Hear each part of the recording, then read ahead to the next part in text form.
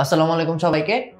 এই ভিডিওতে আমরা পেব্যাক সময় ও গড় মুনাফার হার পদ্ধতির মধ্যে কিছু পার্থক্য দেখব। তো আমরা অলরেডি জেনে গেছি পেব্যাক সময় এবং গড় মুনাফার হার বলতে কি বুঝি। তো এখন যে আমরা যদি পার্থক্যে যাই তাহলে প্রথমেই যদি প্রকৃতি আসে, প্রকৃতি হচ্ছে যখন পেব্যাক সময় নির্ণয় করব তখন কথা হচ্ছে কত সময় আমার বিনিয়োগকৃত অর্থ ফেরত আসছে সেটা আমরা দেখব। তো কত সময় বিনিয়োগ আমার ফেরত আসছে সেটা হচ্ছে আমার পেব্যাক সময়ের যেটা মূল প্রকৃতি, এবং আমার গড় মুনাফার হার হচ্ছে আমার বিনিয়োগের উপর গড় মুনাফার হার কত তা শতকরায় প্রকাশ করা হচ্ছে। তো আমরা জানি যখন আমরা গড় মুনাফার হার নির্ণয় করতে যাব তখন হচ্ছে আমাদের এই গড় নিট মুনাফা ভাগ হচ্ছে আমার গড় বিনিয়োগ। তো আমার বিনিয়োগের উপর আমার মুনাফার হার কত পার্সেন্ট সেটি আমরা নির্ণয় করব গড় মুনাফার হারে। এরপরে আসে গুরুত্ব আরোপ। পেব্যাক সময়ের ক্ষেত্রে আমার তারল্যের উপর গুরুত্ব দেওয়া হয়, কারণ আমাদের দেখতে হয় আমাদের আন্তঃপ্রবাহ কখন হচ্ছে এবং সেই অনুযায়ী আমরা পেব্যাক সময় বা পেব্যাক সিদ্ধান্ত গ্রহণ করা হয়। কিন্তু যখন আমরা মুনাফার হার করতে যাই তো মুনাফার হারের ক্ষেত্রে আমার আয়ের উপর বা মুনাফার হারের উপর আমার মুনাফার উপর গুরুত্ব আরোপ করা হয়। এরপরে আসে প্রকল্প গ্রহণ। যখন আমরা পেব্যাকের সময় প্রকল্প গ্রহণ করতে যাব বা পেব্যাক সিদ্ধান্ত অনুযায়ী, তো সেটা হচ্ছে আমাকে সময় দেখতে হবে যে কত সময় বা কত কম সময় আমার বিনিয়োগকৃত অর্থ ফেরত আসছে সেটা। যখন আমরা গড় মুনাফার হারের প্রকল্প গ্রহণ দেখব সেক্ষেত্রে আমাকে এই মুনাফার হার দেখতে হবে যে যেই প্রকল্পে আমার মুনাফার হার বেশি সেই প্রকল্পে আমরা গ্রহণ করব, এবং পেব্যাকের সময় যেই প্রকল্পে আমার কম সময় আমার বিনিয়োগকৃত অর্থ ফেরত আসছে আমরা সেটা দেখব। এরপরে আসি বিনিয়োগ।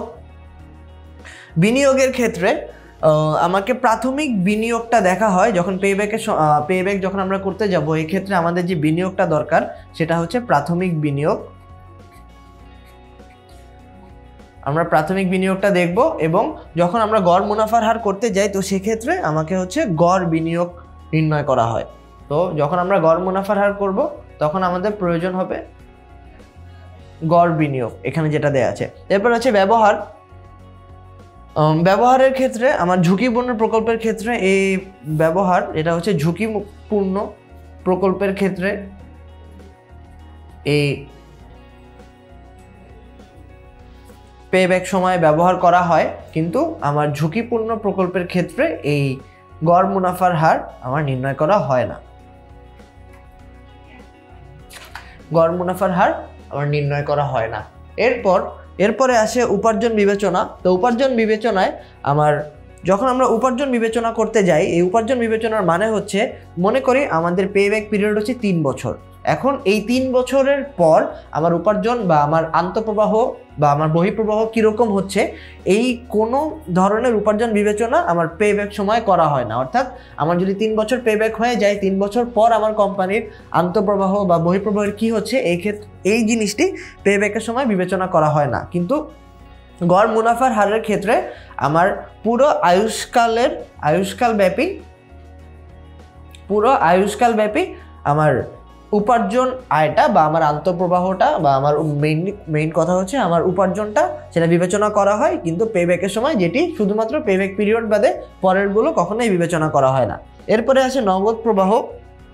পেব্যাকের সময় নগদ প্রবাহ বিবেচনা করা হয়, কিন্তু যখন গড় মুনাফার হার করা হয় সেটা হচ্ছে গড় মুনাফার হারের ক্ষেত্রে কর পরবর্তী যে আমার মুনাফা রয়েছে সেই কর পরবর্তী মুনাফা বিবেচনা করা হয়, এবং নগদ প্রবাহের ক্ষেত্রে আমার এই পেব্যাকের সময় আমার নগদ প্রবাহ বিবেচনা করা হয়, কিন্তু আমি আবারও বলছি গড় মুনাফার ক্ষেত্রে আমার কর পরবর্তী মুনাফা বিবেচনা করা হয়। তো এই কারণেই বলা হচ্ছে পেব্যাক এবং গড় মুনাফা হারের মধ্যে মূলত এই ধরনের পার্থক্যগুলো পরিলক্ষিত হয়।